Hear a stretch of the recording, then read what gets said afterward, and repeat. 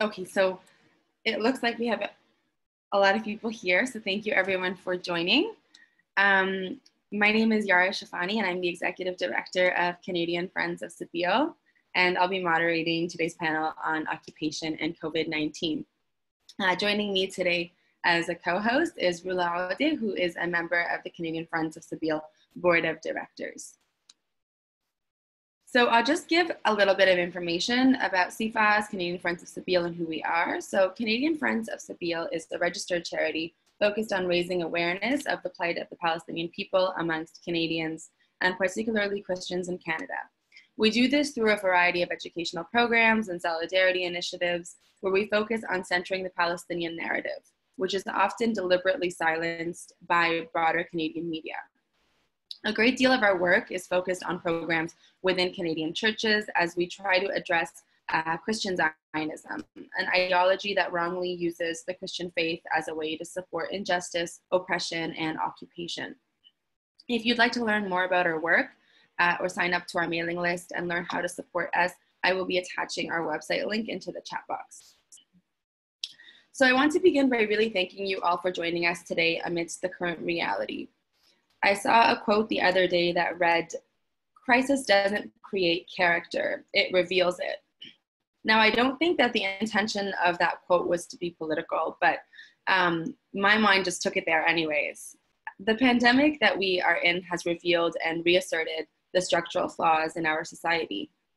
We see here in Canada the ways in which those most impacted by COVID-19 represent the most oppressed elements of our society: the homeless, the working classes, the underpaid essential workers in the workforce who are predominantly racialized and women, and Indigenous people who are living in remote communities and don't have significant access to healthcare.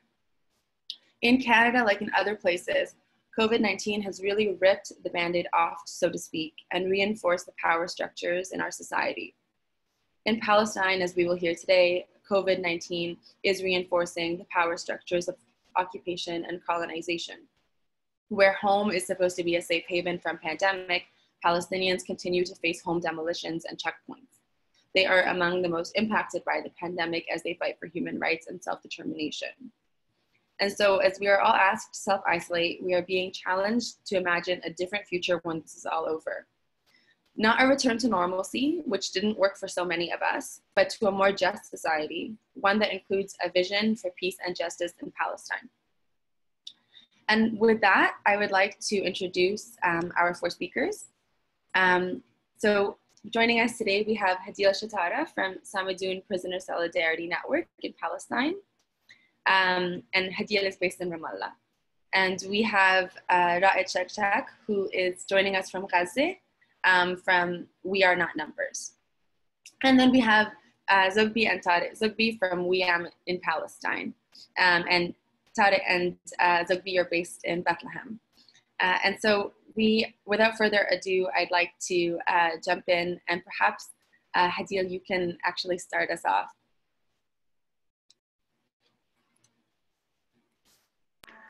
Hi everyone. Thank you so much, Yara, for this introduction, and thank you for this invitation. I hope everyone is feeling well and safe as we're facing coronavirus pandemic everywhere, and we're all in the same boat now, worldwide. So I'm going to start talking about, I'm going to be specific today. I'm going to talk about the prisoners and what the Palestinian prisoners are facing in the occupation, in the Israeli occupation prisons. First, there's one more thing I want to say. Today marks the 72nd anniversary of the Deir Yassin massacre, where 360 Palestinians were murdered by Zionist forces. So now we're going to start talking about the Palestinian prisoners and what they're facing now inside the prisons due to the coronavirus spread. We have more than 5,000 prisoners in the Israeli jails, in the Israeli prisons all over Palestine. Among these prisoners, we have 200 children under the age of 18, 43 female prisoners, and 700 prisoners who are facing various diseases. 200 of them are facing chronic diseases with low immunity. With this said, and noting that the prisoners are already suffering from severe conditions in the medical wise in the prisons, and denial of adequate health care, the repression is increasing as the coronavirus started spreading. Once it was announced as a pandemic, the occupation took few steps to make their life even harder. So for example, they denied all the family visits to the prisons. They denied all the legal visits to the prisons. They seized all the prisoners inside their cells in most of the prisons right now. So they're infected very much internally. And now they have denial of access to a lot of stationary supplies, such as food and health equipment. So they took from the prisoners' canteen, where they can purchase this stuff inside the prisons, 140 different types of products. Most of them are cleaning and food products. And the most important thing is the medical neglect that the prisoners are facing and the healthcare denial. For example, what happened last week was they found out that 2 of the interrogators were tested positive for coronavirus, and they actually were with some prisoners. They said that they're taking these prisoners to quarantine. They told the families, okay, we're taking the prisoners into quarantine, but none of the family knew where their kids were, or in which prisons, or were they held in hospital, or in a medical health center, or anything. To find out that this is not the case. They're locking them inside the prison, inside a Ramla clinic, which is, we can't even call it clinic inside the prisons. Then a few days ago, on March 31st, one of the prisoners was released. His name is Nuruddin Sarsour. And then when he arrived, they took him to do the testings for corona. They found out that he tested positive. And 14 other prisoners were took to quarantine without knowing what's really going on. And most of the jailers, and in Offer prison, for example, now 3 or 4 jailers are tested positive for coronavirus, who actually were in direct communication with many of the prisoners there. So all the children in Offer prison now are in quarantine. They can't even go out to the break. They give them, the prisoners get 1 hour break called Al-Fura in Arabic. So now they're locked in the rooms with no healthcare, no sanitizers, and nothing. And they're refusing to do the testings for these prisoners for coronavirus. This is how the situation is right now. So the prisoners started taking actions, started sending messages from the prisons, demanding their freedom. And especially in Al-Naqab desert prison, and in Ashkelon, and now in Ofar, the prisoners in Ofar are preparing for a hunger strike. We'll know more about it in the few coming days. And all the messages the prisoners are trying to send right now are messages of demanding freedom. So this is, we took response as a community, and as a Palestinian community, we started campaigning to demand the freedom of all the prisoners, and now we're demanding the whole world to stand with the Palestinian prisoners and join the campaigns where we demand their freedom from all of the prisoners' freedom, the 5,000 prisoners' freedom from the Israeli the Zionist prisons. This is the first thing we're demanding, and this is how the world can support, by joining the call of freedom for all the prisoners. We're also demanding the Red Cross to take the responsibility, because once the pandemic started, the Red Cross did not take any serious action toward the Palestinian prisoners. They're keeping silent, as they're always doing. They always do, but now this is serious, and the prisoners' lives are in real danger and in severe harm. So this is the second demand we're demanding. We're also demanding to stop all the collective punishment against the prisoners' family and the Palestinian prisoners. The whole world is telling everyone to stay home and stay safe, while the occupation is tearing down and demolishing prisoners' houses and leaving their families out, or in demolished houses and wrecks. We're also calling for the freedom of prisoners and all around the world, the political prisoners. We're demanding the freedom of George Abdullah after what we heard from the French government of the refusal of his freedom while they're freeing everyone else. This is mainly the situation in Palestine, and this is mainly the work we're trying to do for prisoners. And this is how the things are really, really hard. And all the things that the prisoners are facing now are actually going to take us to a horrible situation if nothing has been done so fast and so soon. Thank you. Thank you so much, Hadil, for sharing that with us. It's really a challenging situation, and really thank you for sharing that story with us. Dr. Tariq and Zobi, would you mind going next and sharing with us the situation in Bethlehem? Oh, let me unmute you. There we go. Can you hear us now? Okay, very good. First of all, thank you again for this invitation and for continuing to do this very important work. And hopefully, in being part of the equation or being part of the solution that will bring about justice for all. So of course, here in we were the first place that was put under quarantine beginning on March 5th, March 6th, when we had 2 positive cases that then turned into 4, and then it spiraled to some different cities. From the very get-go, they decided, unlike many other places and cities around the world, that we would be placed under physical quarantine. We weren't supposed to leave the houses. There were roadblocks, there were physical barriers, and the citizens were required to stay home by the Palestinian Authority, of course. And then Israel had decided that it would close the borders or close the checkpoints that some Palestinians were able to use to move and traverse the different borders. When these measures first took place, of course, it brought back quite a bit of nostalgia for many of the Bethlehemites and Palestinians.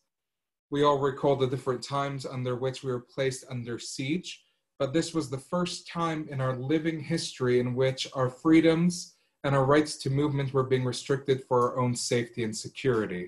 Of course, it was for the protection of the general people and the general good.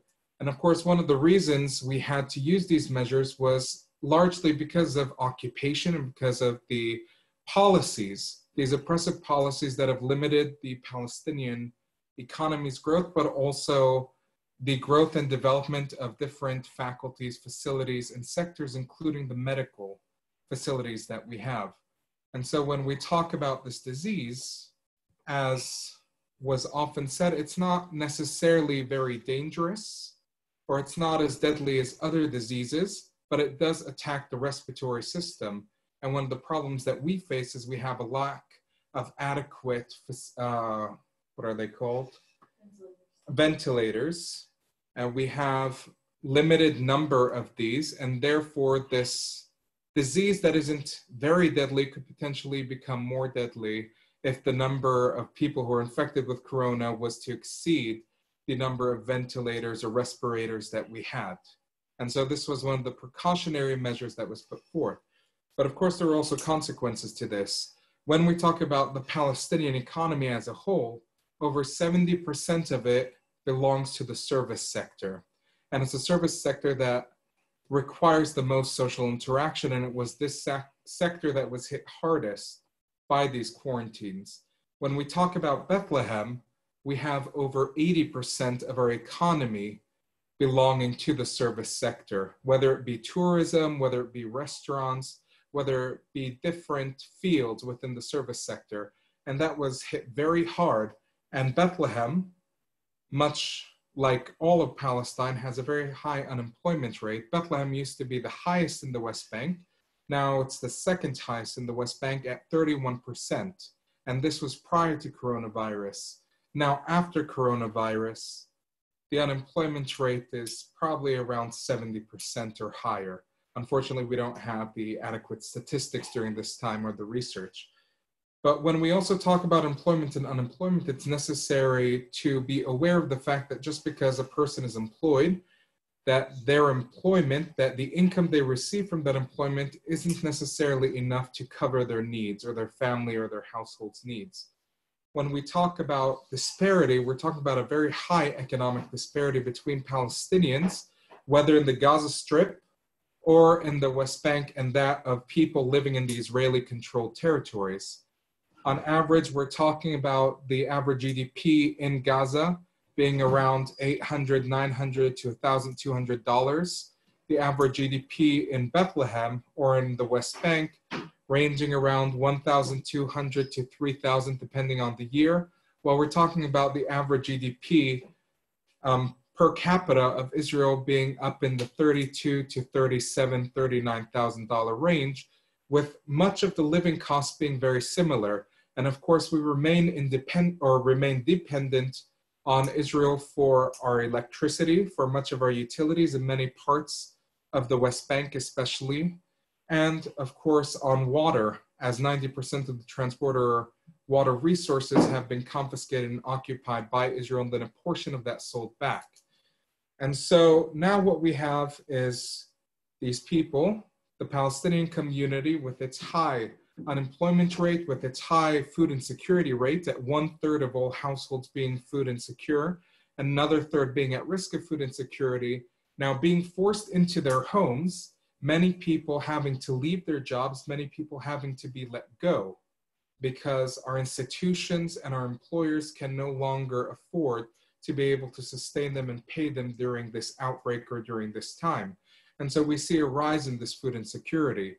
And so we see the Bethlehem locality, like much of the West Bank and Gaza, much of the Palestinian territories, now being forced into this position where we must rely on our community more than ever. Luckily, we still have a cohesive community and a community that supports each other. And so largely what our community organization, what WEAM Center has been involved in, is trying to create synergies between the different groups, trying to help and focus on meeting the needs of the most marginalized within our community, but also on being able to expand the network, and other than providing physical support and providing their necessity or their needs as it relates to food, we also have to think about utilities now, as most of our students have gone to virtual learning, and so that also has an associated cost with it, but also talking about emotional and mental support. And of course, being able to deal with some of the conflict that arises from being forced to stay within the same area, to almost be trapped within one's own house or one's own neighborhood during this time. And so working on being able to bridge the physical barriers that are put forth between differences, between the different communities, while also addressing the needs, especially of the most marginalized. And maybe you can continue. Yes, thank you again. I am glad to meet you because I am one of the founders of Sabil. So that's really a blessing to see you. As Tariq said, we are in a way or another, in our homes. It's like imprisonment, but this time is a benign imprisonment. And we thank the Palestinian Authority, the people, the government, the medical teams, everyone who try to help our people to overcome this virus, because the lack of any modernity in our hospitals or any up-to-date medical supplies, testing kits, and so on. This is the only way, is to confine to our homes. But the situation is like other parts of the West Bank in general, but more in Bethlehem. We are more in a smaller prison, and with the Israeli occupation control, more than 87% of Bethlehem district. And the unilateral actions and creating facts of Israel continue. For example, a few days ago, they blocked the way to Kremezan Monastery, which is part of Bethlehem, and more settlement buildings, more outposts, and expanding the outposts. And on the top of that, what is happening to our prisoners, especially as our colleague said, no testing for them before or after they are released, if some of them are released, and the workers who are sent back to Bethlehem or Hebron, north and south, were not tested by the authorities. And this will increase the coronavirus impacted in our society. The settler violence also is increasing, and more destruction for our vegetation, for different places, demolishing of houses continue. And what's happening also in Jerusalem, for example, they imprisoned the governor, and who tried to organize voluntary group to fight against coronavirus. So the occupation didn't stop its attack on us, even during this coronavirus period. And on top of that, they are talking about annexation, and now they talk about a medical annexation as a way to go into other annexation. And just a few minutes ago, I read that the orders and the restrictions and the things implemented by the Israeli authorities try to implement it on us on the West Bank, to talk about regulations. So on top of that, also Palestinians suffer from family reunification. Now many families have sons and daughters or spouses outside the West Bank, and not allowed, of course, before the coronavirus, to be united. And now they are divided, families living in the West Bank under occupation, as well as in diaspora with stress, with thoughts home. So there is this kind of pressure added to the coronavirus. It is not by surprise that we face coronavirus nowadays as part of the Lent season, part of the Stations of the Cross. As Palestinians, we have our daily Stations of the Cross, added to it nowadays coronavirus. I'll stop here rather than to continue. And maybe I'll just add something small, but it's important to be mindful that we still have raids going on, even in these places that are under quarantine. And oftentimes when these raids occur now during COVID-19, you'll see the Israelis, of course, armed as usual, but now you'll see them also wearing protective gear to fight against corona. But once the Palestinian prisoner or detainee is taken, they are not afforded any of this protection. And of course, then they're thrown into these cells or into these administrative detention centers with other Palestinians. And then that's one of the ways that this infection can continue to spread. And with this, many of us around the world, but especially in Palestine, we do believe that we will overcome COVID-19. We'll overcome this virus. But then the question becomes, when will we overcome this occupation? When will the world develop a vaccine to help us and to help all these marginalized Palestinians and marginalized people around the world? And luckily for us, we know that this conversation, your continued support and solidarity, and that of the viewers and the continued work of these activists are part of that vaccine that we look forward to being able to use to further justice here in the future, once we're done with COVID-19. Thank you both so much for that, and just that concluding sentence and that question, I think really strikes the core of this conversation here. So thank you. We actually had, as many of you saw in the poster, another speaker, and thankfully she's been able to join us. There were some technical issues, but I'd like to introduce Dr. Rand Escalon here, and I'll give Dr. Rand an opportunity to speak next. And just to share that Dr. Rand is originally a Canadian doctor who moved to Ramallah and opened up a center, a clinic called Taqween Center. And so Dr. Rand, I'll let you go ahead and share with us your experiences. Hi everyone, I'm sorry for being late. As Yara said, I'm actually originally a Palestinian, lived and trained and worked in Toronto for 23 years as a pediatric neurologist. But I've been living now in Ramallah for 3 years, establishing a brain center for children. And this is what I'm doing here. Now for our topic, do you want me just to talk about Corona in Palestine in general, or there's specific questions?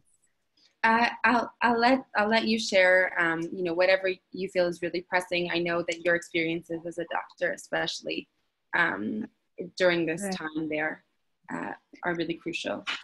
So basically, our first case of Corona, or when everything started, was in March 5th. And this was actually, the whole thing started because of a touristic group that came to Beit Lahem. And after they left and went back to Greece, it was discovered that they were positive for Corona. So the authorities here went back and checked the hotel that they were staying in and all the people they interacted with, and there were some positive cases. So really the core of Corona in Palestine started in Beit Lahem.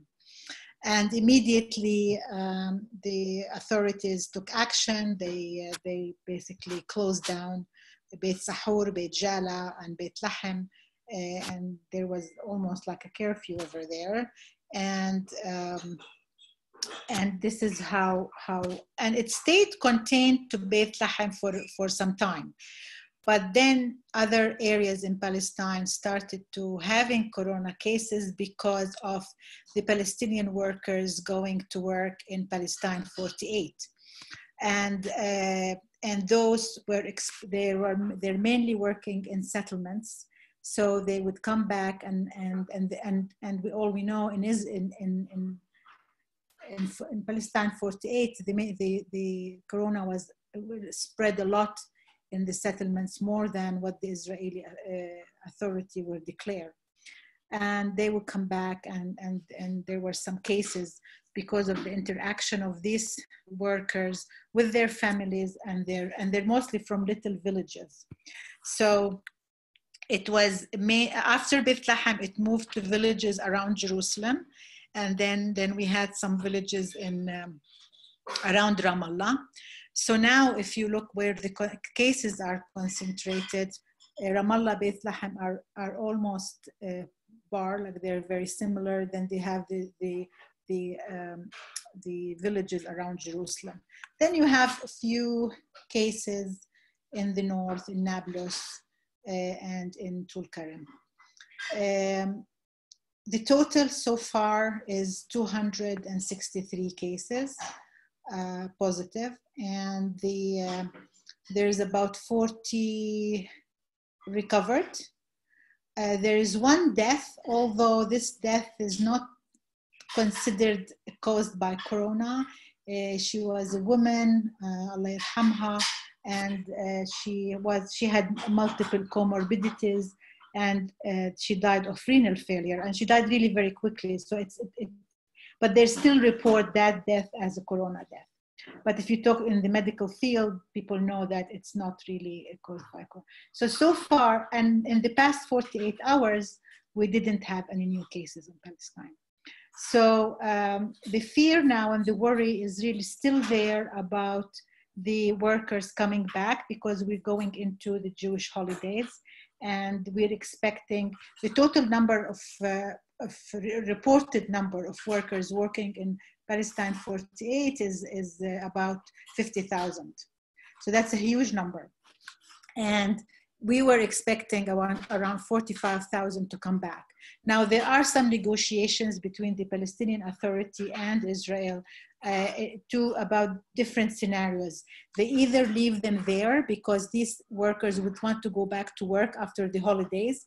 So there's like no point coming here, quarantine, and like really have all this stress from having them, and then in a week later they go back. So there's some negotiation about them staying there over the holidays. That we don't know what is the exact scenario. We're waiting to hear. Or they will send them, but they will send them in groups rather than everybody at the same time. But so far, it's not clear how they're planning to do that. But this is really where the anxiety is coming from in Palestine about the source of cases. It is going to be from the Palestinians working in Palestine 48. But we're just waiting to see. In the last 48 hours were very encouraging, but people feel that, well, they're not back yet. So we don't know what's gonna happen next. In terms of preparation, if you want me to talk about that, like how ready the country is, yeah, it's not, I think they can, I went around, I looked, like, I went and visited the Beit Jala hospital, for instance, in Bethlehem. Today I was visiting Nablus. They are ready in a way if it is like few people coming, like if they don't come all in one huge number, and the system doesn't get overwhelmed. Yes, they can handle maybe 5 at a time, 10 at a time, maybe if you push it, but they definitely cannot handle people coming in hundreds or thousands. And this is where then the system will fall apart. That's my own assessment. That's the really personal assessment. I don't think the system is ready to handle huge numbers. But they're doing what they can. Resources are scarce, like protective clothing, protective masks are difficult. Many factories in the West Bank that used to do leather products now turned into making protective suits. There are a few in Hebron, there are one in Nablus, and they're not, in terms of quality, they're asking these factories to follow certain specifications. So we are trying to be self-sufficient when it comes to protective gear. Masks, there's a huge shortage. The biggest really shortage and the rate limiting step in the Palestinian Authority ability to do testing is the swabs that you need to do the PCR testing. They're not doing many tests. Like the total tests they've done since the beginning, since March 5th, is 16,000. That's really nothing. This is done in one day in the other side. So it's not really a huge number. So maybe now we don't have many cases. We are definitely under testing, but at the same time, if there are severe cases, then we will see deaths, which we haven't. So we might be among the lucky populations that were not badly hit. There are many scientific theories about that. Some of people talking about different strains of viruses in different populations. Some people talk about different immune system and genetic makeup, viral exposure profile of different populations. But so far, alhamdulillah, Palestine is not hit hard, and I hope we won't, because if we are going to be hit hard, it's going to be very difficult to cope with. Thank you so much for that, Dr. Randall. I think we're all really hoping and praying that continues to be the case, and that the virus does not hit hard in Palestine, and particularly as well in Gaza. And that's, I think, the cue, Raed, for you to share the experience as well in Gaza, where luckily the cases have still been on the lower side. So I'll let you go ahead and share. Okay, thank you. Oh. Gaza, Yes. This is Raed. Hi. So I live here in Khan Yunis city in the Gaza Strip. And let me tell you a little bit about what's happening here in Gaza. Well, you know, Gaza, it's been under the Israeli blockade for 14 years. And because of this blockade, not so many people can go out, not so many people can come in. So this limitation of movement has helped Gaza deal better with coronavirus. Gaza so far has got 13 people who got infected. And out of those 13 people, 9 of them got cured. So 4 are remaining, they're in quarantines. And the thing about this is that all people, whoever you are, when you come into Gaza through the border, you're taken immediately to quarantine. Like you don't have an option. So I think because Gaza and because of the history of Gaza, we're talking about wars. Gaza has had 3 wars, and those wars were very destructive, that they even destroyed hospitals and medical equipments, and they were fierce. So Gaza would not be able to handle, an outbreak here. We're talking about over 2 million people here in Gaza Strip. It's a very small area, so there's no way. We're talking even about doctors. Doctors in recent years have immigrated from Gaza, so we don't have enough qualified doctors.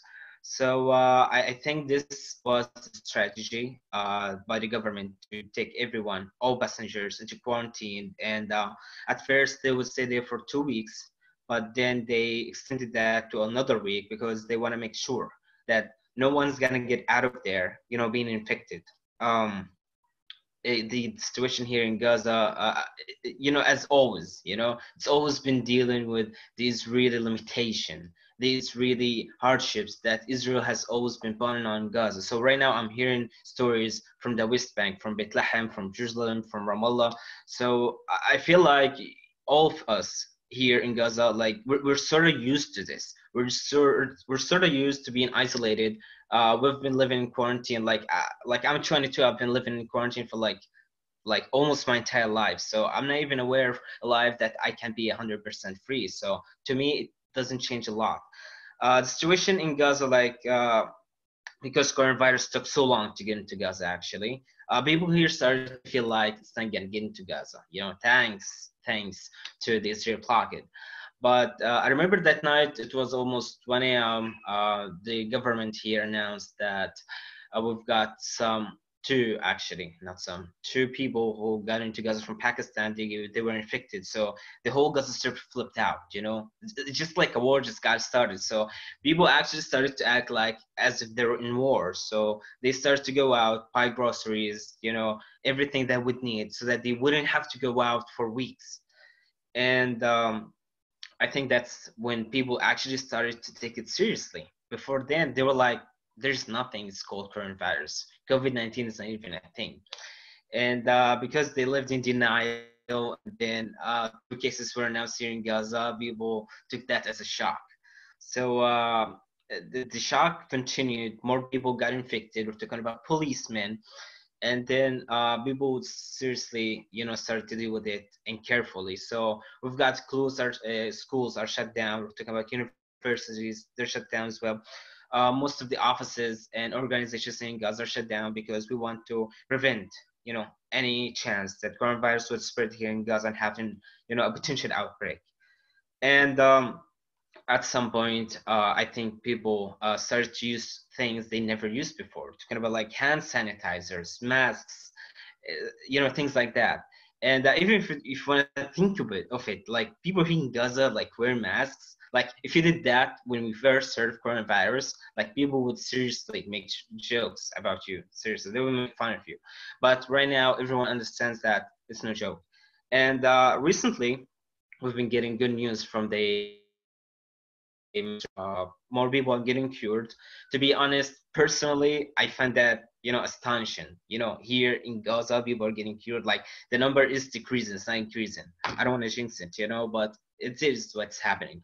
So far, we've got only 4 people here in Gaza, and I think because of that, people start to feel like, well, it is safer right now. So I think recently, like I've been quarantined in my apartment. Like I didn't go out at all for 3 weeks. Yesterday I had to go out to the supermarket, and I was actually surprised. I feel like I'm the only one who's been isolating himself. I saw people like they're sort of living like normal life. Like sort of, not completely. The thing here in Gaza, we don't have enough equipment. We're talking about like lab tests and lab materials and all kinds. So it is unstable here in Gaza. And actually, the spokesman of the health minister here in Gaza, he said that Gaza is getting to a situation where it doesn't have what it takes actually to deal with an outbreak, you know, or serious, like a serious number of people getting infected. So, you know what they say, an ounce of protection or actually prevention is better than a pound of cure. So to Gaza, that's the only option to avoid coronavirus. And you may take this as a surprise. I was surprised as well. But if you want to talk about like how Gaza is dealing with this among, you know, the countries, you know, of the world, Gaza has been getting help for so many years because we got so many. You know, the majority of us are refugees. But recently with COVID-19, Gaza hasn't been able to get, you know, much help because all countries right now, like they're in the same spot. You know, they're all struggling with coronavirus. And even the Palestinian government there in the West Bank, the Palestinian Authority, it hasn't been giving Gaza enough money or enough equipment as much as it's been given the West Bank. Israel hasn't been helping at all, but thank God isolation quarantine has been, you know, an advantage in this point. But recently we've had this factory actually that changed the equation, and it's like this word is like a fictional word where Gaza is actually supporting Israel. And what I mean by that is that we've had this factory. It's been working lately a lot. It's been actually shut down for so many years because of the Israel blockade, because Israel does not let, you know, high quality materials to get into Gaza. It's a closing, you know, factory. But recently, Israel felt the need, and it's been pressured by the public. Like, you've got to get us, you know, masks, clothes, and other material equipments that can be functioned here in Gaza, that can be made here in Gaza. So Israel has finally allowed those materials to get into Gaza, and there's this factory here in Gaza that's been working, and they're doing that actually for financial issues. We're talking about economic people here in Gaza. Economically, they're exhausted, you know. So all these people, like, they start to work. The good side is that it's offering more job opportunities. We're talking about people here in Gaza who are living under poverty line. So people here are working, they're making money, and they're exporting all those materials and you know, masks, clothes, whatever, to Israel, because Israel needs that the most. And I think this coronavirus situation has been maybe a lesson to the whole world. Like, Gaza has been living this for over a decade. We're talking about 14 years. And if you couldn't feel Gaza now, like, you would never feel Gaza, because this is the time, you know, you're quarantined in your house, feel the Gazans. So to me personally, it's not a huge change. I just couldn't go to the office. So right now I'm just stick at home. I'm sort of used to sticking here at home because basically I've got nowhere else to go. And for the whole world, oh my, I feel so sorry for the whole world. It's been a disaster. So many people couldn't survive that, unfortunately. But still, I think at this point, the whole world needs to, you know, to be united, to stand together, hand in hand, to overcome this pandemic.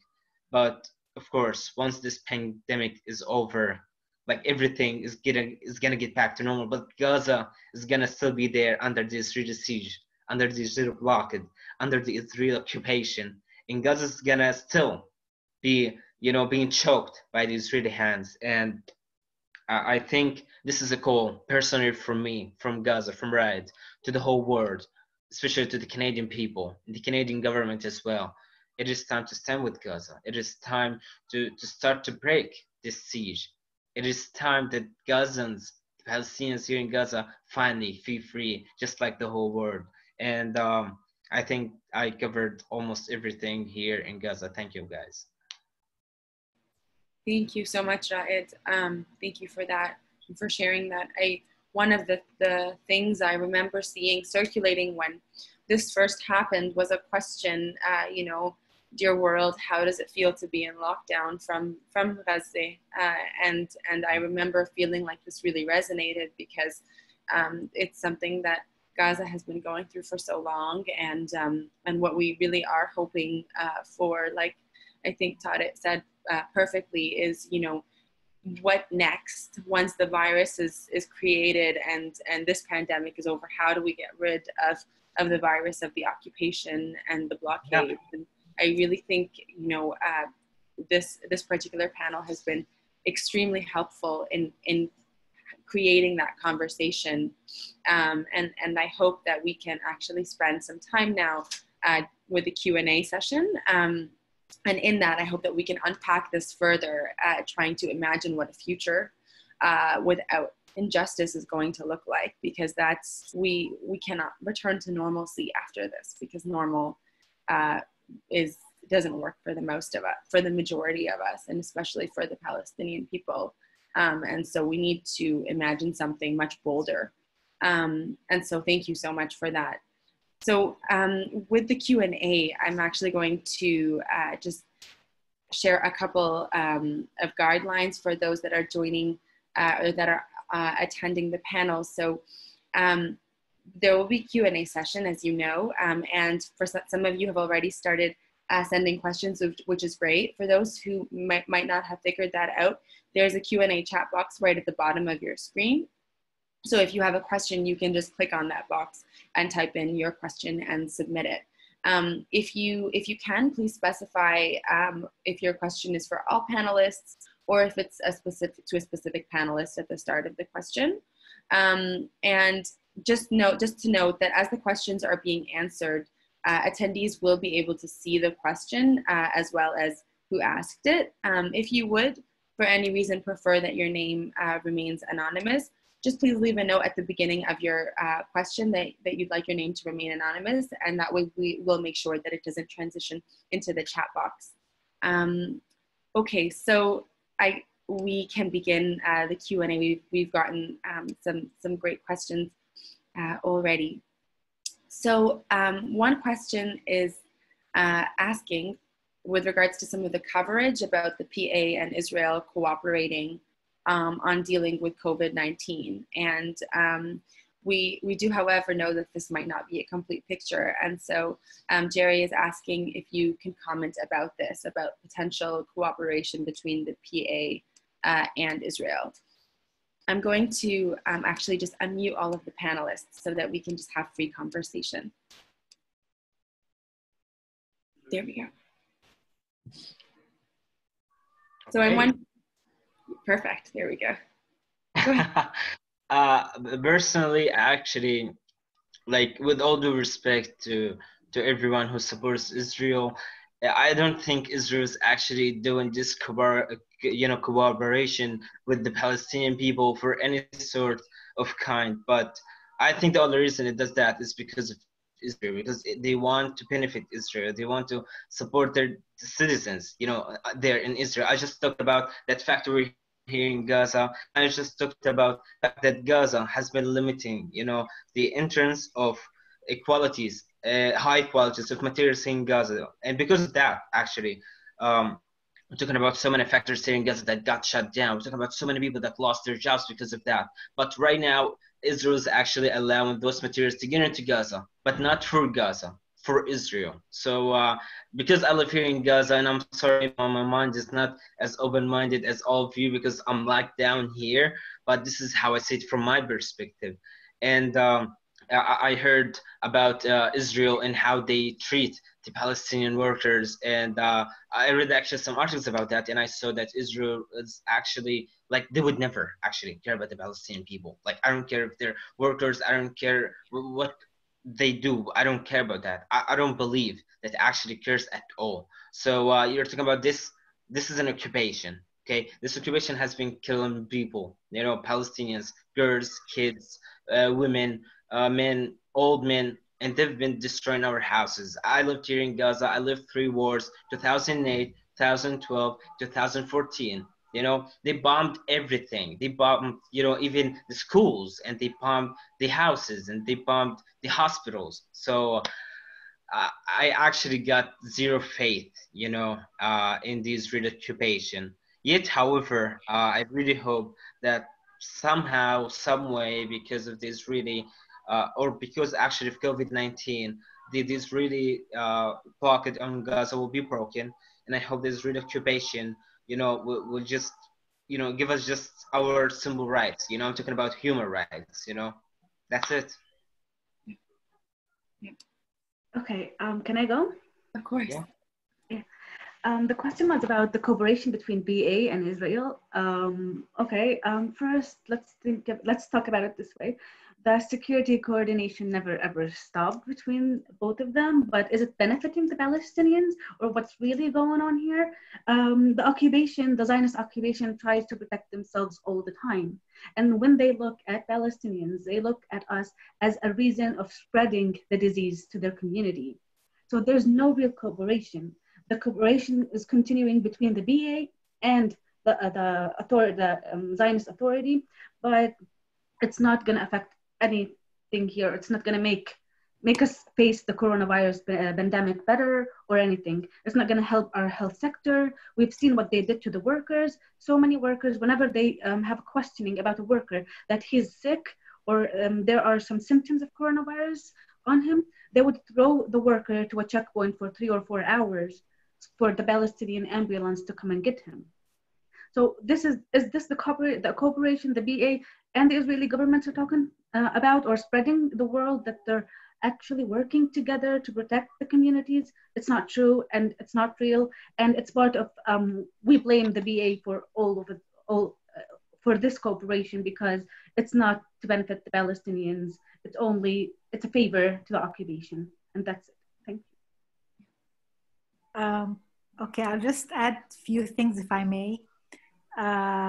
I certainly agree that if we want to call it cooperation, collaboration or cooperation, it's basically okay. Let's allow them have now we see Palestinian police having checkpoints, which we not necessarily saw before.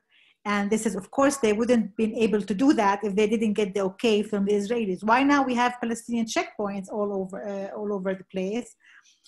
Because okay, they gave them the green line to do that, so that they can enforce the shutdown in Palestinian cities. But they're certainly not doing that to preserve Palestinian life or Palestinian health. The settlers come down to the cities. They spit on the bank machines, the ITMs. They spit on the Palestinian cars. They want to infect the population and scare them, because everybody knows that the settlers have a lot of positive cases. So the settlers will come down to the villages and basically touch the Palestinians, spit on their cars, spit on their ATM machine to scare them and to try and they certainly have way more cases than the Palestinians, and they're not like they're saying we want to spread the disease here as well. So it is certainly not a very healthy collaborative. It's way far than healthy collaborative relationship. It's a relationship where, okay, we may let few things get in. We will allow swabs to get in, certainly very limited number, nothing compared to what they have. We will allow some. We are still waiting for ventilators. We were told there are going to be another 250 ventilators arriving to the West Bank. We've been hearing this since March. We don't know if this is happening or not. So it's certainly not anything that something that when hits the world like this, when you think that everybody should be working together for humanity, that's not the case here. Well, if I may add a point, actually, even if you think of Gaza again, we're talking about like so many patients here in Gaza. So many of them are cancer diseases, they're cancer cases. So if Israel, all of the sudden wants to believe in humanity, so Israel, like, how come, like, you do not let Palestinian people in Gaza who've got cancer or any sort of cases like deadly diseases get into Israel or other countries to get medication? We're talking about like so many people here in Gaza who died because of that. They were never approved to get into Israel. Imagine that a piece of paper, it's called a permit, the Israeli permit would, cost you your life. So like, how come is that different from coronavirus? To me, it's the same. And to me, if you really believe in humanity and if you really want to all of a sudden stand with the Palestinians because you want to, fight COVID-19, it's not a way to do it. You just, you're doing it for yourself. You're doing it only for Israel and the Israeli people. That's it. To echo some of the words that were said, we as Palestinians continually find ourselves in a catch-22. We're damned if we do and we're damned if we don't. And that also is extended to quote unquote collaboration or cooperation. But to further echo what they've all said, if we just look at the workers and the treatment of the workers, but also look at the different reversals that we've seen in Israeli policy since COVID-19. At the beginning, no Palestinian workers were allowed. And as Hadil said, we were seen simply as a people that would continue to spread and infect and spread this disease. And then as Israel's labor, there was an increase in demand. Suddenly it was reversed and now Palestinian workers could come back so long as they weren't coming through the Bethlehem checkpoint. And then we had a further reverse. At the beginning, it was any worker had to be over the age of 26, and they usually had to be married, especially if they were man, to be able to go into Israel and work legally. Then we saw that they were only looking for workers under a certain age, under the age of 50, under the age of 55. And so then recently, as they were saying, this is the time of Passover, of Easter, there was one policy in which all Palestinians were to be returned to the West Bank without any prior medical examinations or seeing whether they are carrying the infection or not. And then recently now, there was an article today in which it said, no, that they will still allow Palestinian workers back because they are in need of labor. And so what we see is Israel's policies or collaboration are there to serve their own political interests and at most protect their own people's security and not ourselves. In reference to what my father was talking about today, there was a decision that all of Area C, which lies under direct Israeli control, and all of the shared roads would now have the Israeli police enforcing the policies that they're using within the Israeli controlled territories. But the emphasis wasn't on security or security of the Palestinian people there. The emphasis was on the penalties and the fees that would have to be paid. And so the article said something to the tune of, now all Palestinians in those areas or who move within those areas, if they don't meet the conditions that Israel has set forth, they will be liable to the penalties and fees under and in accordance with Israeli law.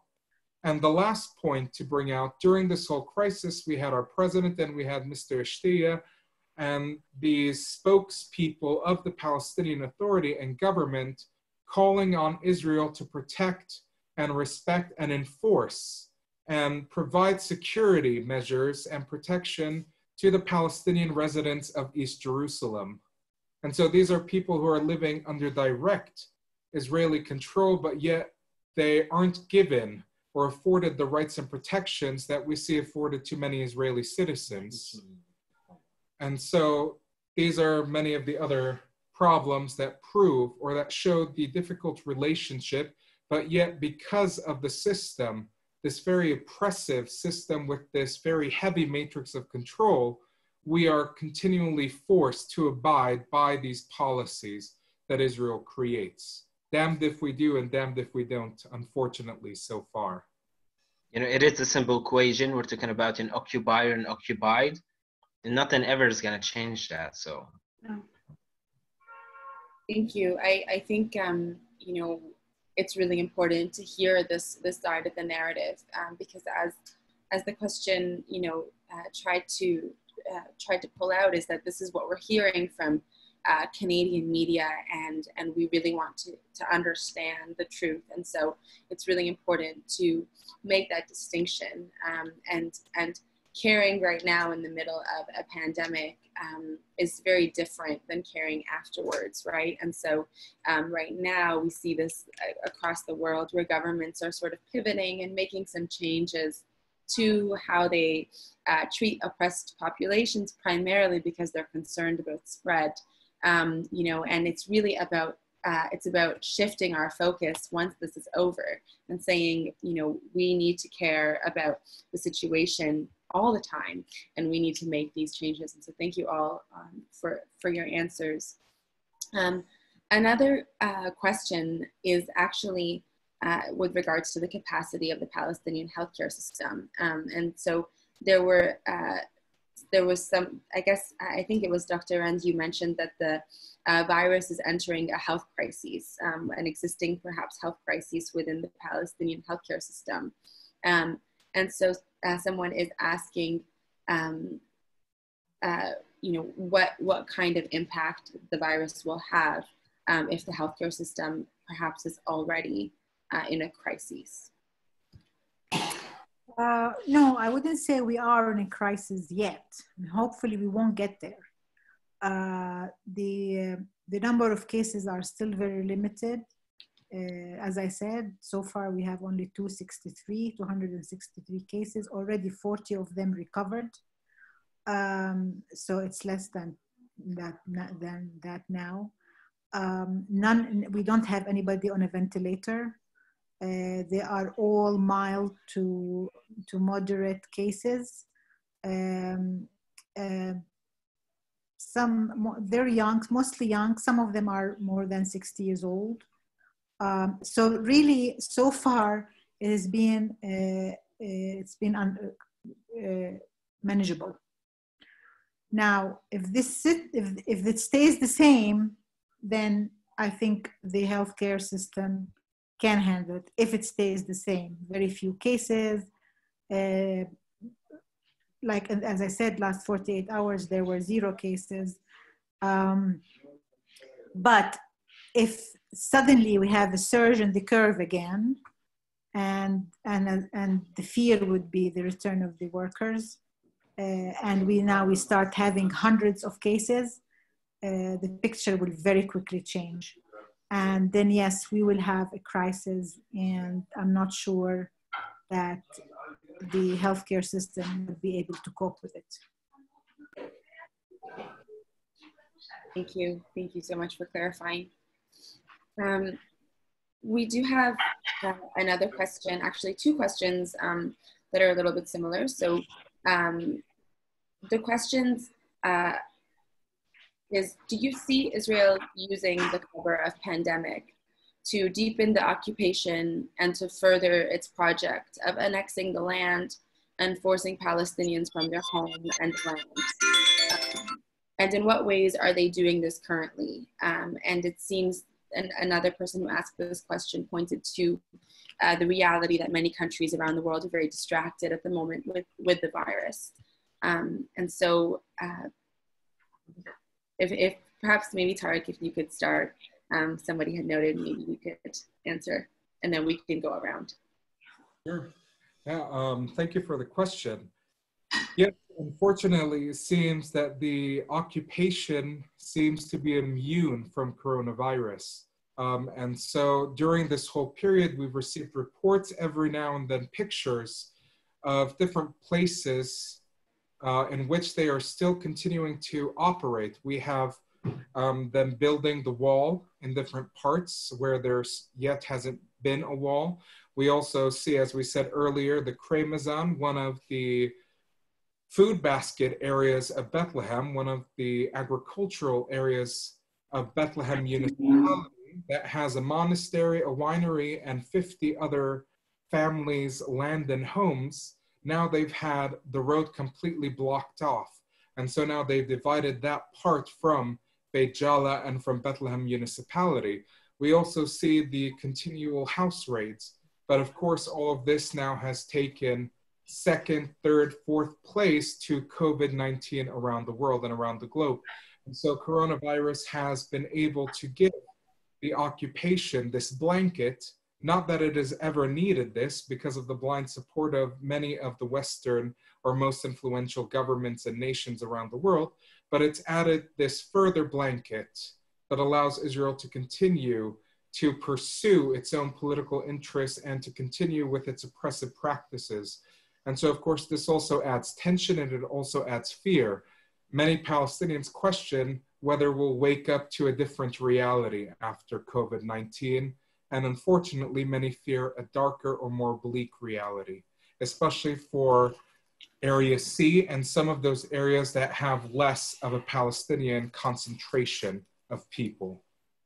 On the political level in Israel, we see the two main parties that ran for the elections agreed that they should annex parts of the West Bank and to implement Israeli law there.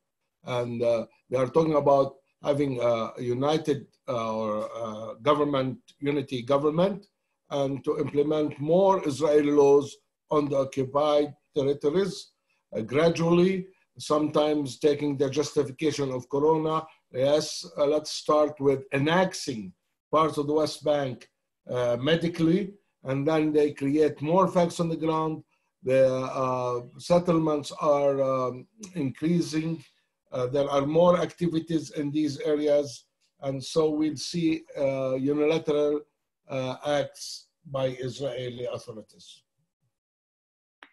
May I add something to that effect? That also there are like talks about if the disease really spread in the West Bank and the healthcare system cannot cope with it, which it won't if we start having hundreds and thousands of cases, then that would be an excuse to Israel to say, okay, we have to take over for health reasons. We have to take over because we want to protect our population. So, and they will annex and take over the West Bank, and good luck getting it back again to where it was before Corona. So yes, there is this possibility of executing what the deal of the century, whatever that is, through Corona.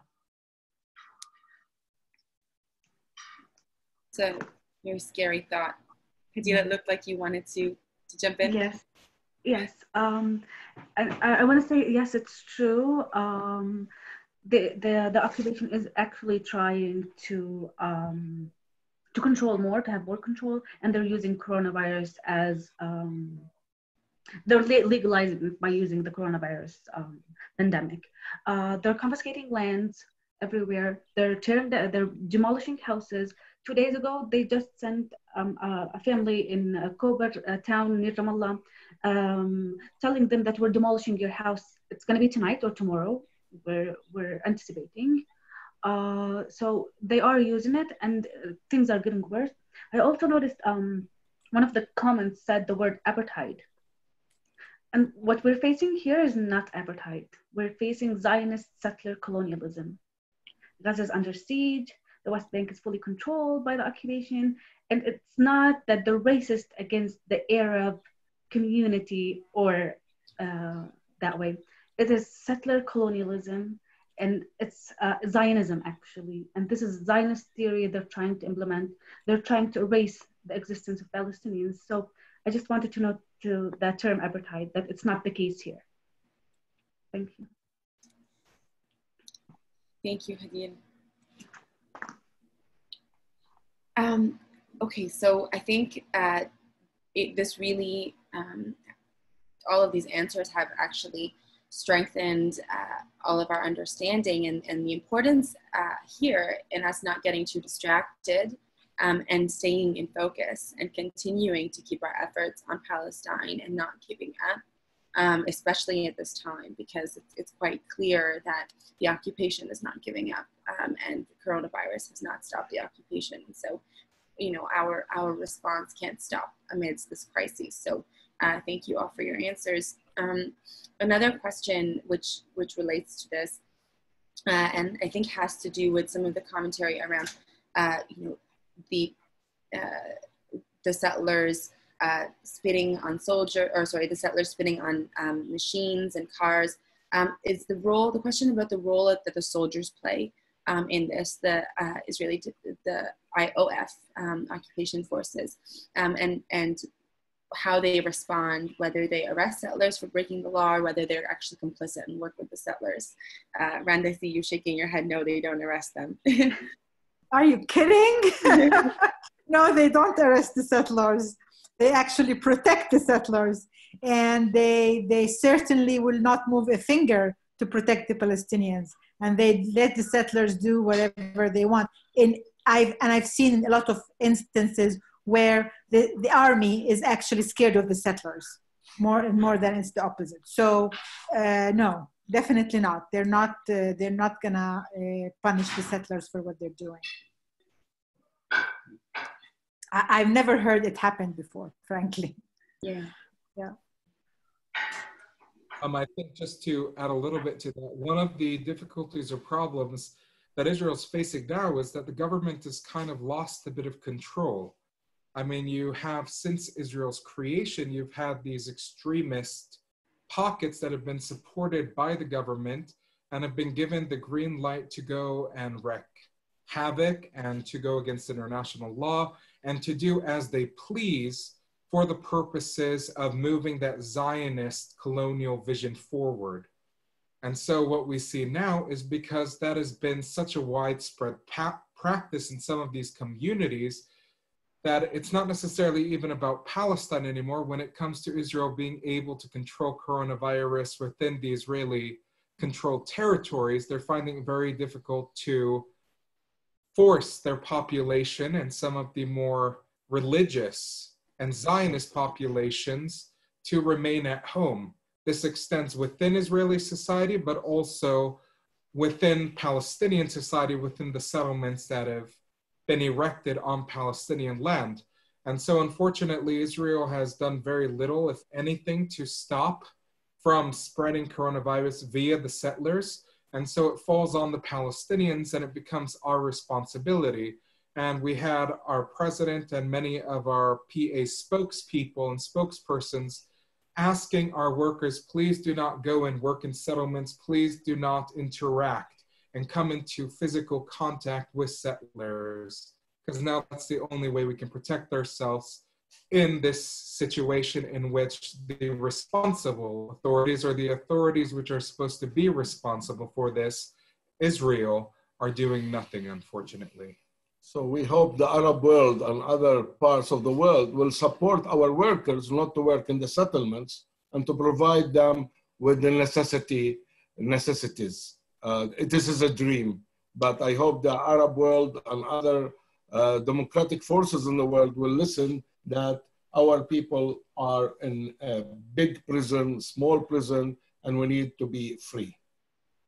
Yeah, I mean, I'm a Palestinian. I live here in Gaza, but if you ever think about the West Bank, what's going on in the West Bank, like if you talk about those so-called settlers who go there and commit actually crimes. So I don't think the Israeli army would ever even point a finger at their citizens, because I mean, look at what their citizens have done in recent years. We're talking about burning the house with an entire Palestinian family in it. We're talking about Ahmed al-Dawabsh and his family.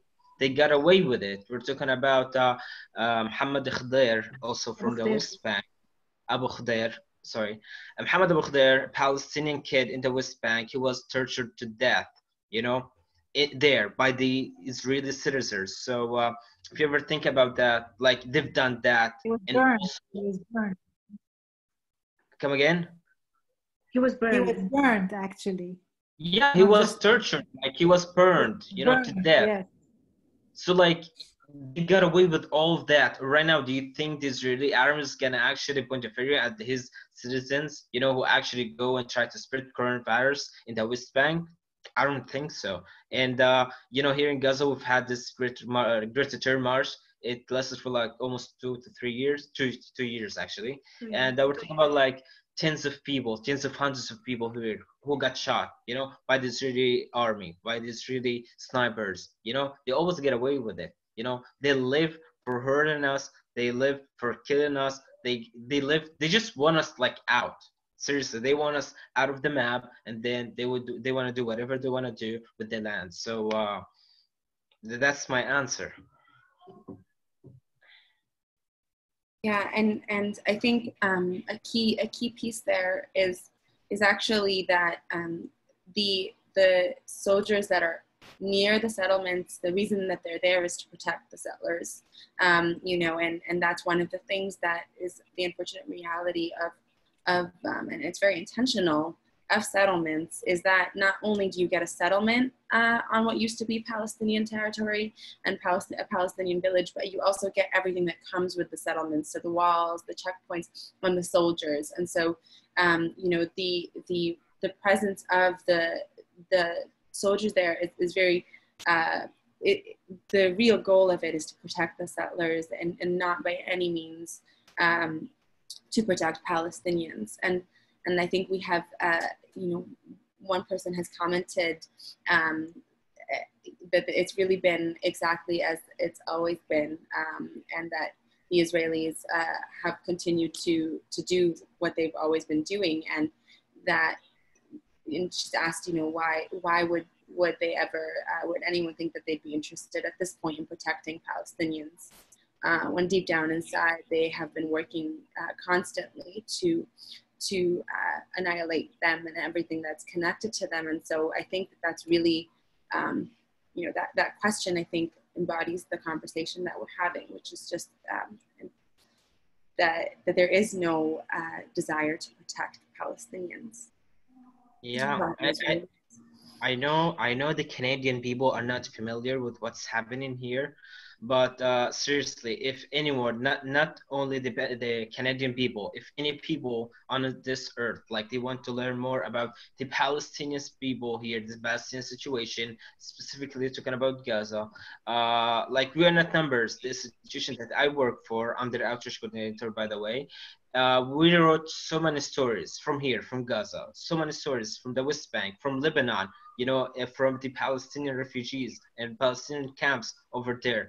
So you just have to go to wearenotnumbers.org, and over there you're gonna have tens and actually hundreds of stories, and that way you're gonna be able to learn and hear actually directly from the Palestinian people about what's happening here. So storytelling, that's one way to go for it. Thank you, Raed. I'll make sure also to share that link with everybody afterwards, so that everyone can access it and read the stories. We have a question as well from Wendy Gishru from the United Church. And so Wendy's asking to all the panelists, especially in Bethlehem and Gaza, are there any restrictions on accessing financial contributions to support your work, aside from physically getting to the banks? Wow. Well, here in Gaza, like, again, back to We Are Not Numbers, because it is an NGO here, and what we do is storytelling. You know, they're written and they're, you know, in videos and other formats. So basically, we need money, we have fund, and every year we have this annual fundraising campaign, and our co-founder right there in America, her name is Pam Bailey. So she receives the money, and every time she wants to send the money to Gaza, she actually gets blocked. She gets denied on basically every platform she uses. So I'm not quite sure what's the case with that, because it is Gaza, and because companies like Western Union and other companies that, you know, transfer money, they would actually accuse her of supporting terrorism here in Gaza. So this is not new. You know, this has been going on, you know, for a long time. So I think when you talk about financial aid, financial support to Gaza, it's very restricted, and every time you have to figure out a way to get money and to support our NGO.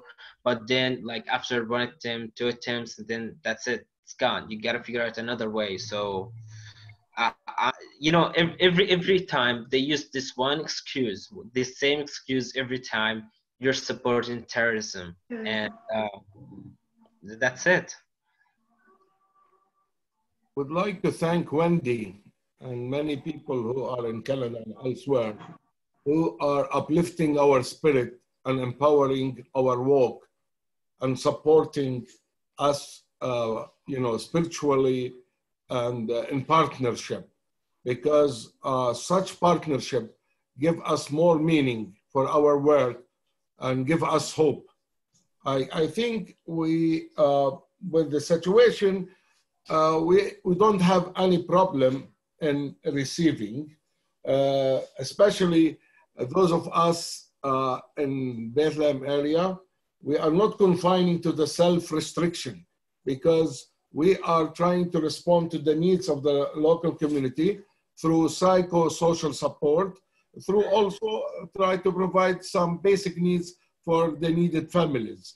And we are doing it. And I think nowadays the authority is giving a kind of freer decision for the banks to open from time to time, and people could organize that rather than to be in big numbers, but one by one to deal with this issue. But I like really to emphasize that this kind of solidarity, empathy is really giving us more hope to continue with this less traveled road. Just to add a little bit to that, while we don't necessarily see any added restrictions to our ability to access funds, in Bethlehem, it's important to note that it is much more difficult to access funds here and have these transactions than it would be in most other countries around the world. And that's largely because of the control that Israel has over these channels. And also where you have, or you're put in a position where you have to almost justify any transaction, any wiring, opening of any bank account. But another further difficulty or challenge that we're facing during this time is the drying up of funds. And I think this is something that Raed and other people may have said during this conversation, but as the world moves to focus on fighting COVID-19 within their own communities, we lose some focus on the Palestinian communities, whether in West Bank and Gaza, and also with the loss of tourism and the loss of this connection, what we see is that the Palestinian community itself has to rely on itself much more than ever and try and be creative to meet the needs of the people, especially as it relates to being able to find sources of income through job creation, even under COVID-19, under this quarantine, but also in being able to create these networks that allow our community to support itself, maybe moving around of some products, of some additional resources so that every person's need in that community is met, even with these difficulties. Thank you, Tariq. I think that actually leads us into another question, which there's been a few versions of this question. So one was specifically for Raed, which is, what does it mean for Canada to now stand with Gaza politically, financially, emotionally? Given the information you've shared with us, what would you like to see happen? And there's been another question around solidarity and what folks on this panel think would really constitute the solidarity that you want to see during this time. And so, Raed, I'll let you start with that. Okay, so because we're here in Gaza, our lockdown, we sort of feel like the whole world is going, you know, the earth is rolling, and we're just in there. Nobody even cares about us. Nobody knows about us. And, well, we cannot deny that this is partially right, but there are other people who actually care about us. So what helps us actually feel better? What helps us actually motivate our writers to write more stories from Gaza to the world is that the fact that some people over there read. And when they read, they react. And when we receive the reactions, they help us heal up and stay alive. So I know, like, I wouldn't be crazy, like how do I expect people in Canada to come here to Gaza to support us? I know that's almost impossible, but we're not, like, we're in 2020, so I think people over there can support us by protests, online campaigns, supporting Palestinian people here in Gaza and outside Gaza, international students, for instance. And just let us know that you're there for us, that you read our stories, that you care about, is that you want to do something to break the siege on Gaza. For instance, like one of the ways to do that is we're gonna have, we are not numbers. We're gonna have this annual fundraising campaign is gonna start in Ramadan, and basically this is the only way to fund our project. And our project helps so many youths here in Gaza to express themselves in a positive way. So that's going to be like one way to support WNET numbers, to support Gaza, to support youth over here, by making donations to it, when the campaign starts in Ramadan. So I think that's one way.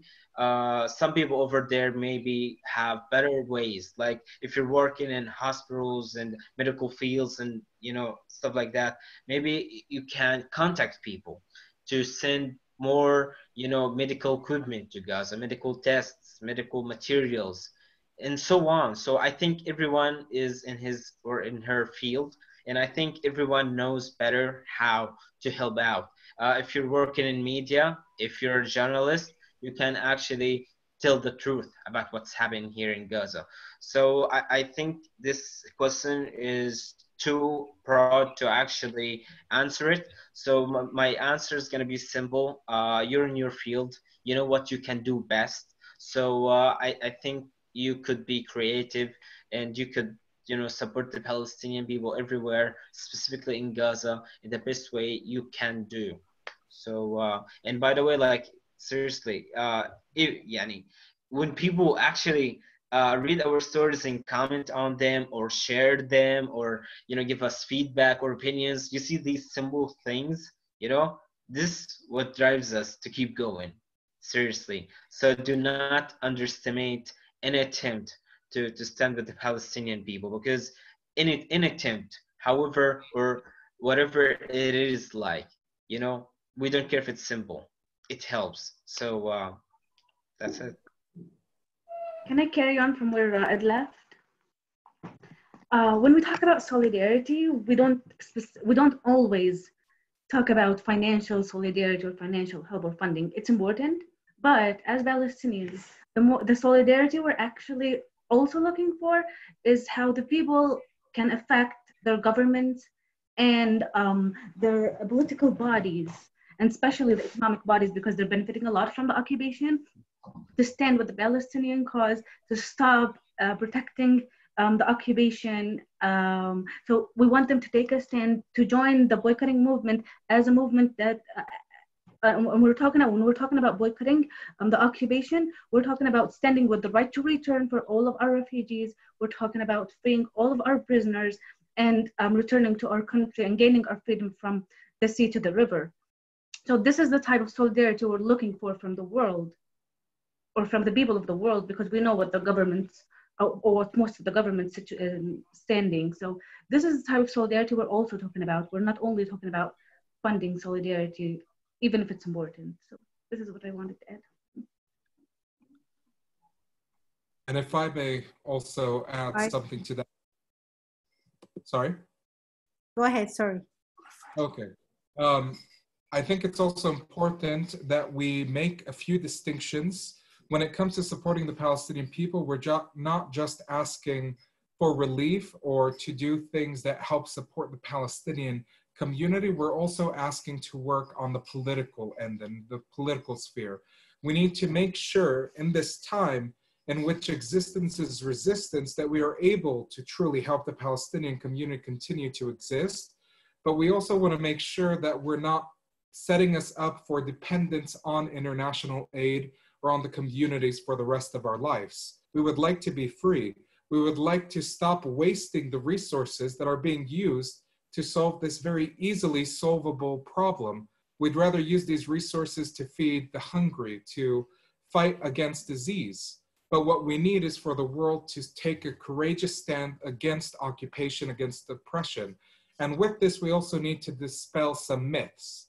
To stand for Palestinian rights isn't to stand against Israel. It is to stand against Israeli occupation, for sure, and against injustice, but it says nothing about a stance against or for the Jewish people. The Jewish people are brothers and sisters. They are part of our Abrahamic faith community. But within that, we must also be courageous enough to call a spade a spade. We must be able to say this is oppression, this is occupation, and this must end. This is no way for either people to live. Within this also, we have, or we live, and you may experience this more in Canada than we do, but in this era where anti-Semitism has become a weapon, and it's being used for things that aren't actually anti-Semitic. I know some of the legislation in Canada has changed, and it's basically caused the reality in which to stand against Israel or to criticize Israel's occupation is deemed as anti-Semitic, and that's simply not true. But it's also telling of a very fragile relationship that these countries have with their history and with their Jewish communities. And so this isn't just a call to stand up for justice, for rights, and for the Palestinian community, but it's also to strengthen the bonds that we have with our Jewish communities in the West.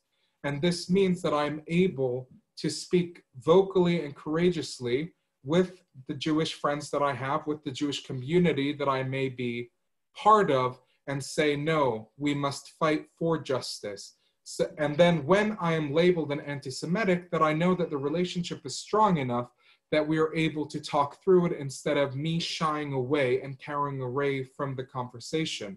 And so within this, we need to make sure, again, that we're able to support the Palestinian community. And we must also understand that there's a difference between the tools and the ends. You know, there's the BDS, there are many different movements, and they're very important, but we must also remember that they are tools to meet the end of occupation. The goal is the end of occupation, and every one of us can do something to help further that goal. And then, again, we must remember that ending the occupation doesn't equal justice. It's just one of the first steps on our path to justice. And that we're not sure where the road will lead or how it will take us, but that it's worth exploring and going on it together for justice for all. And looking at some of the notes from friends, like Bob Asali, Bill Johnson, Wendy, and I think all of you have been in the struggle for justice for time. And I tip my hat for all those who support the movement for freedom and for justice, regardless to their faith, to their nationality, and to their religion. Yeah, maybe one add to the people. I'm talking about like simple people. I know so many people around the globe would be like, well, I'm just a simple person, you know, what can I do? I went to America. In America, they say, we the people. You know, it means like the people has got the power. And I think nobody should underestimate their, you know, their power, you know, what they can do, what they're capable of. So I think at some point, if someone decided to start a, you know, a movement to break the occupation, to break the blockade on Gaza, and I know so many people did that. So many people are still trying. I know that. But I think the more the attempts are, the more the pressure is. And that pressure is not only on the Israeli government, it's also on your government, wherever you are. It's on governments everywhere. So because I get that a lot, because so many people will be like they underestimate themselves and what they can do because they're simple people. Do not ever underestimate what you can do. A simple post on social media can make a change. A picture you can create, or a video, or any sort of media you can do, you know, that's a change.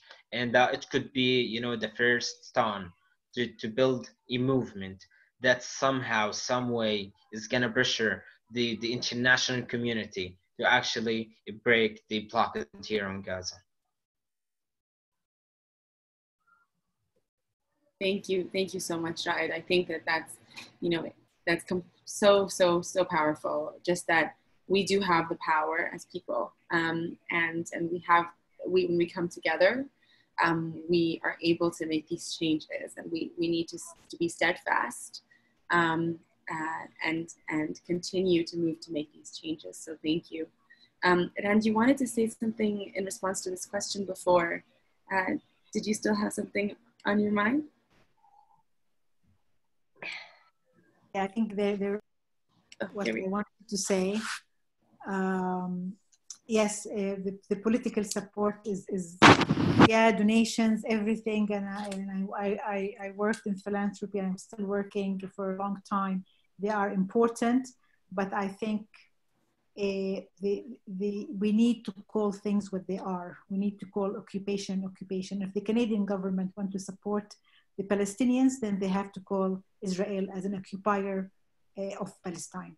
Nothing else. No other description for Israel's presence on the Palestinian land than an occupier. So when they start calling them for what they are, then we have a starting point. And then we can go from there and say, okay, if it's an occupation, then it has to end. It's the only occupation now present. And then we start the journey for justice. There's no peace without justice. If they want peace, they have to give us justice first. Yes, absolutely. So we have time for just a few more questions. And there's one question here that hasn't been a general question, just around whether the World Health Organization is able to do anything for Gaza or the West Bank, and where the World Health Organization stands in the midst of all of this. So I don't know if anyone has any thoughts around that or experience with the WHO.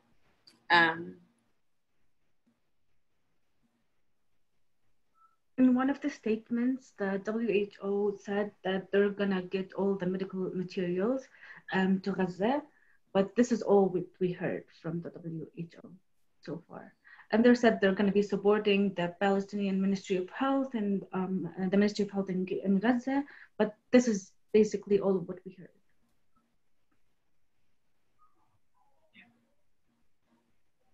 Thank you, Hadia. That's helpful. Yeah, I think you know, it's sort of been captured in some ways that there are some statements coming out, and you know, perhaps even some strong statements, but ultimately that this is really kind of not the first thing that a lot of these international organizations are focused on at the moment, and that's why we need to step up as people. And be the voice, and especially when it comes to political actions, with, you know, here in Canada or in the US or in Europe. I think we have people all across the board that have joined us at the moment, and so just really that we have to be the people who act at this moment. And we do have another question, which is actually from a member of our board, Curtis, who's asking, how are people feeling about the restrictions preventing them from gathering for worship in this religious holiday season? It is not easy, especially for Easter. We are in the Holy Week. And today is Monday, Thursday, and tomorrow Good Friday. And our homes becomes our place of worship. The spirituality comes through staying healthy, as well as connecting with your inner feelings and with God through other ways.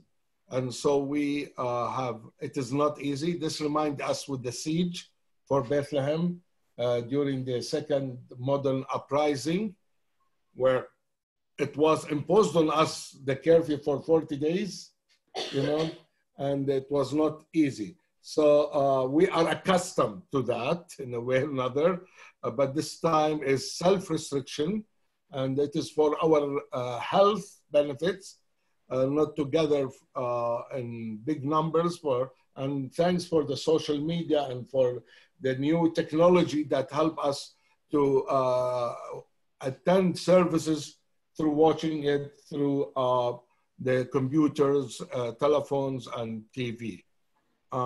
We hope that this virus will be defeated, especially with the resurrection that Christians, Palestinian Christians in Palestine celebrate, that Jesus has resurrected from death, and our people will resurrect against the virus, As well, we hope that we will overcome the injustices of the occupation and end the occupation in a package deal, in a way or another.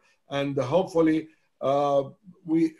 we hope that these days will be the last of the virus, but we need to prepare for after the virus to help the people to stand tall and to have hope and continue their struggle. One of the things we emphasize when people come and visit is we say, don't just come and visit the holy stones, the dead stones. Come and visit the living stones, the people, and see the rolling stones of the situation. And this thing that we say has taken a newer meaning during this context, and we are reminded, whether Christian or Muslim, that these holy sites are important, these churches, these mosques are important, but our spirituality isn't just confined to them. And now our spirituality has evolved and changed, and our spirituality, our celebration of life, our celebration of our Creator is now in the relationship and concern and love that we share for each other. And with social media, this has completely changed the game in a sense. Of course, many churches, many different religious centers are able to broadcast their services, but also one of the special things about Easter is that we make these special cookies. And, you know, I've seen different posts on Facebook. One of them, a Muslim friend, said, the worst thing about coronavirus is I can't go to my Christian neighbor and get these cookies. And then 2 comments later, one of his Christian neighbors went and sent cookies. Another family, there was a Christian poor family. So the Muslim neighbor went and brought eggs, went and bought some of the necessities and gave it to the Christian family so that they can enjoy their Easter. And so whether it's occupation or whether it's coronavirus or any other thing, we are a very resilient people, Christian and Muslim, and we will not let that get in the way of our celebration of life and our spirituality. So we wish you all happy Easter, and hopefully that Ramadan will be coming when the epidemic will be overcome. Inshallah. Ya Rab. And also wish the Jews happy Pesach, not, you know, and hopefully that the voices of justice will prevail on every religion level.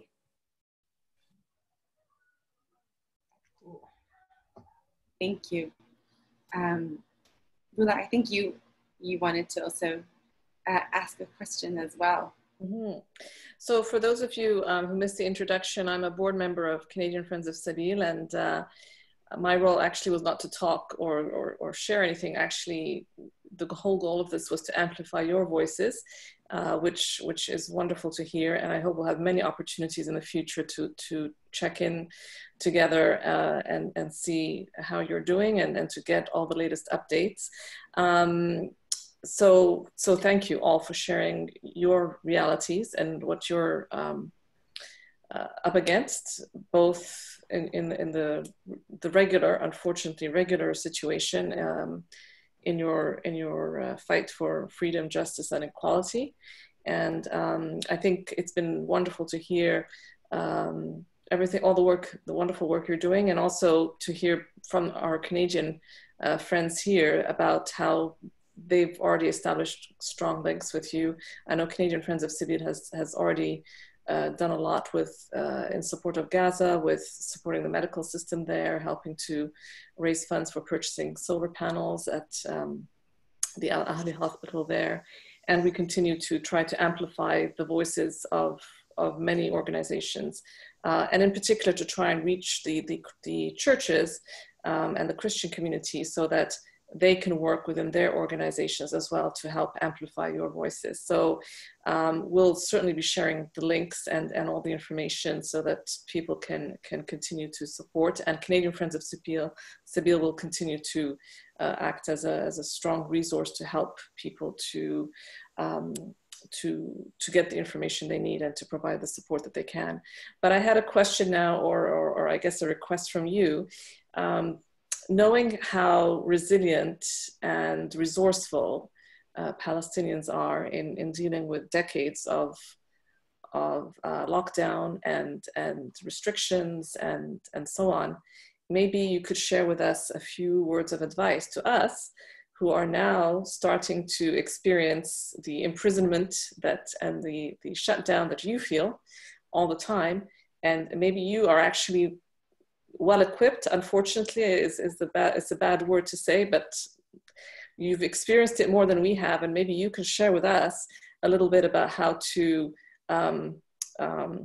weather this, knowing that we, of course, will only weather it for perhaps a few months, whereas you've been trying to endure this for years and decades. So maybe you could share with us a couple of points, and especially Dr. Rand, if you could share with us when it comes to children too, how to help children deal with the implications of some of what they go through under severe restrictions.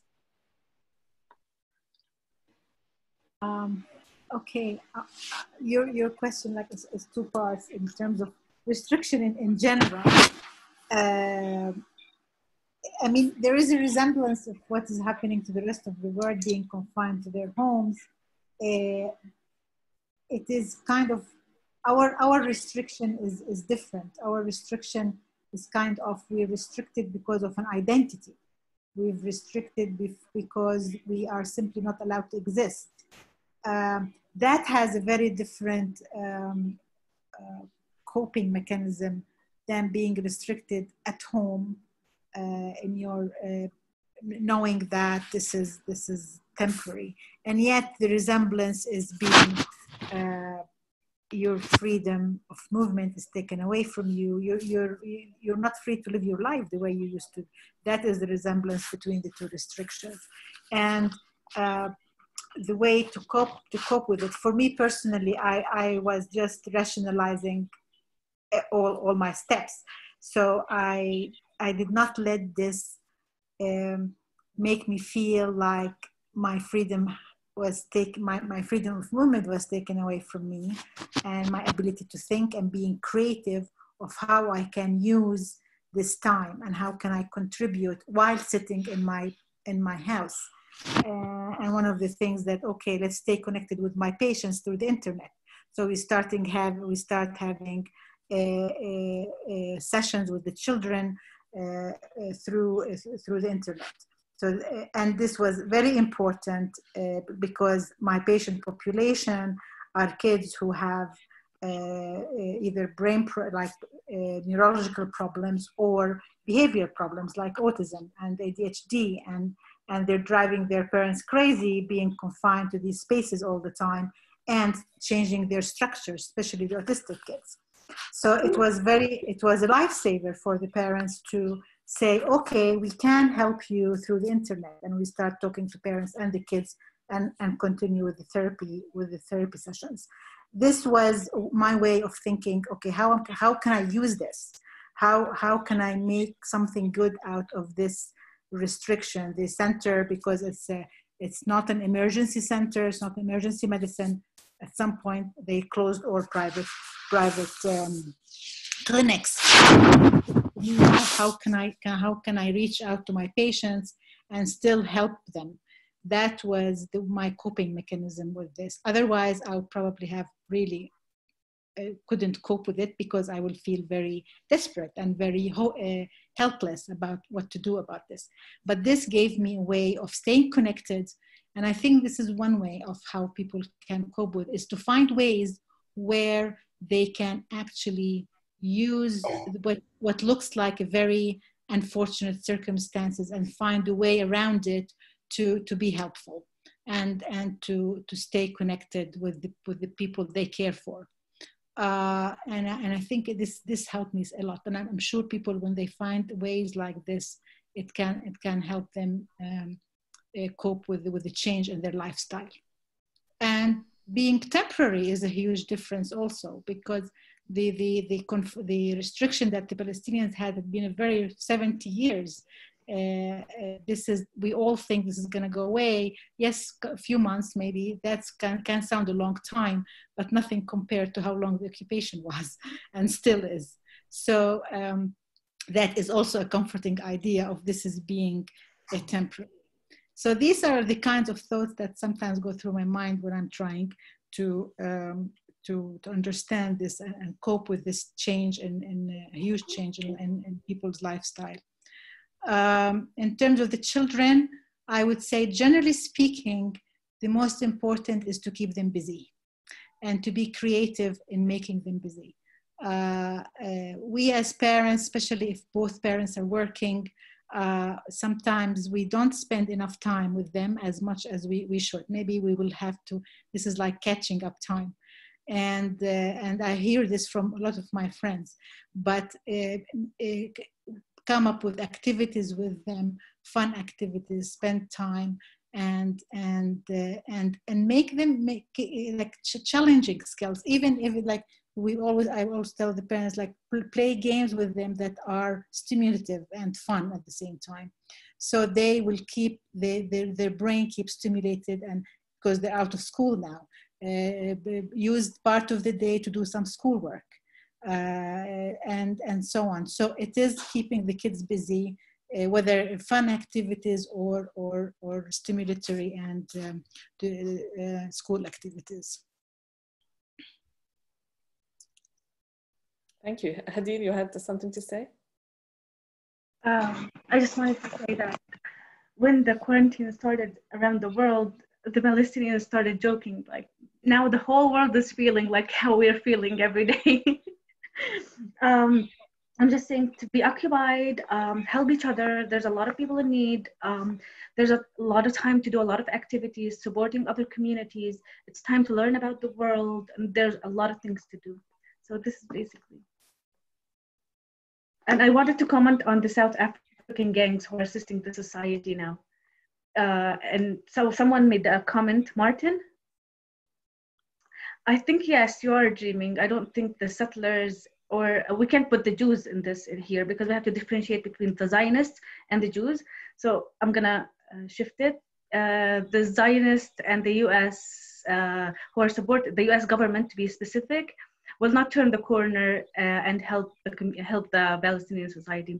In South Africa, gangs are different because gangs are facing apartheid until now, and you can't look at the gangs as the way you're looking at they're fighters actually, not gangs, most of them. So thank you. This is in reference to a question that hasn't, because we're working on it, but we're discussing the question Rula posed. So this is a question that we're seeing on our end, but hasn't been centered, but it had to do with the question of whether settlers would turn a corner. And so thank you, Hadil, for clarifying. But Tariq and Zogbi and Raed, did you have any thoughts on Rula's question before we wrap up? Well, because we've been here in Gaza, we've gone through 3 major wars, countless war battles. So I think patience comes number 1. You need to be patient. You try to not panic, don't panic. And I think the best way to cope with that is to stop thinking. And but when I say stop thinking, I don't mean that you act like an idiot. I mean that you seriously don't overthink. You try to get yourself busy. You try to do things to focus on what you have, the advantages of the situation, and you try to make the best out of it.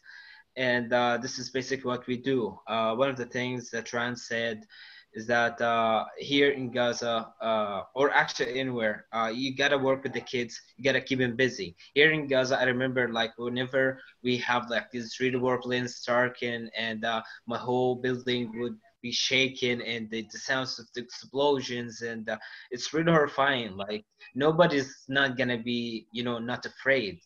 Everyone is afraid. So personally, what I used to do is that I would grab my laptop, put it there, get my headphones, put them on my little sister's ears, and watch a Disney movie or something like that. So I think it is important to raise awareness. It is important that people know how to deal with this, even children. Like we never lie to our children. Like our children know that we get pumped, houses get demolished, people die and get injured. We tell them about that, but in the right way. Like stories, like you tell your child you don't go out because you don't want to get sick. You don't want to get hurt. This is how you tell your kid. You don't tell them like you're gonna cut into pieces because of an Israeli rocket. So basically, you gotta play it smart, And for you as an adult, stop thinking too much. You're right now. You're in quarantine. Here's what you do. It's family time. Like if you ever wanted to have a vacation, use the time with your family. Do all the things that you've always wanted to do. And I'm doing that right now. I'm playing video games with my little sister. I'm talking more to my parents. We're playing cards. It's family time. So I think you can also learn more new things when you cannot go out. Like I'm currently taking online courses that I've never taken before because I was too busy. And I have so much time that I can actually start reading or learn how to cook. So there's always a way to take advantage of the situation, no matter how bad it is, and to use it to your advantage, to learn more, to become a better person. You develop your skills and your personality, and again, you spend time with family, which is, I guess, the most important thing in the world, as the American people would say. Thank you. I think too, a little bit. I think one of the very special things about our type of resilience is humor. And I can tell you every day there seems to be at least 10 new Corona jokes. I'm not sure, how people are coming up with them, but we're seeing video after video, we're seeing joke after joke, all about Corona, all about the situation. But also at home, being able to keep oneself busy. And I think you specified about children. And I think it's important that for the children, of course, keeping them busy, but this is also an excellent opportunity for parents to engage with their children with the material that they are learning. Because as we all know or always say, school isn't simply outside of the home. The home is also a school in itself. And so within that, being able to take that education and putting ourselves in the role of the teacher and furthering the education. The other part of this is, of course, doing all the chores that we have at home that we put on and we leave there until we're under quarantine or until we're in a situation like this. I know with my family, I'm very fortunate. My whole life, I've been surrounded by very strong women. And I currently have my sister here, and every day she's made us go out and plant a tree around the house. We've now planted over 40 trees. Wow. It's a bit exhausting, but also learning new things. For the first time, some of my uncles are getting to that age of 60 and 70. For the first time in their lives, they know how to make grape leaves. They're helping their wives and helping in the kitchens and learning how to cook. And so this is the time to explore avenues that we haven't had the time to explore because life was always there and always got in the way. And it's also a time to continue connecting with our friends and family, to call that neighbor that you haven't spoken to for 100 years and ask them how they're doing, or ask for a recipe that you forgot. So, the important thing is to not be boggled down by the news too much, not to fear too much, but also be able to enjoy this time and even use it for a time of reflection, being able to sit with oneself, turn off the world for a minute, and just see that future that we hope to wake up to, and then begin to plan it. We have been trying to educate ourselves and others in gender sensitivity and gender justice.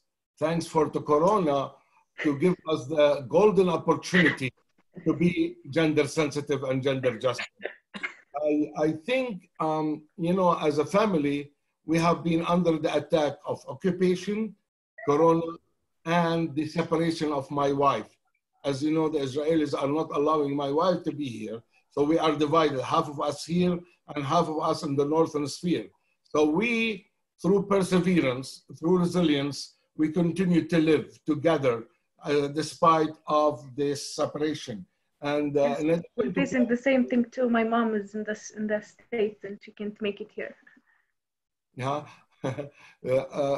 Also, in addition to planting trees, I think even we might not have a big space for each one of us in Palestine, but we could have victory gardens to have small places for mint, for sage, for lettuce, for parsley. This will make us closer to our land. And of course, Tariq was humble, and Marcel are teachers, and they spend almost 3 hours every day, try not to teach, the systematic issues, but other issues that engage their students in discussion and to be creative, to be open-minded. And of course, we try to reach out others for counseling and guidance. And probably I would use not only jokes, but also proverbs. And you talked, Rula, about the weather. So we will have this motto as our example for life. We say, whether the weather be fine or whether the weather be not, we will weather the weather, whatever the weather, whether we like it or not. Therefore, we continue to weather the weather, whether the Israeli occupation, whether Corona, or whether the all injustices against us. Oh, wow, thank you. I think this really was all of you and Dr. Rent, who did have to leave us to join another meeting, just really embodied, the spirit and the soul of Palestine and the steadfastness, and just remind us of what we need to do and what we can do and what kind of perspective to have in this moment, and really what to use this time for. And I mean, even from the previous questions, to take this time to stand in solidarity, to do this kind of work, to keep Palestine in our hearts and minds.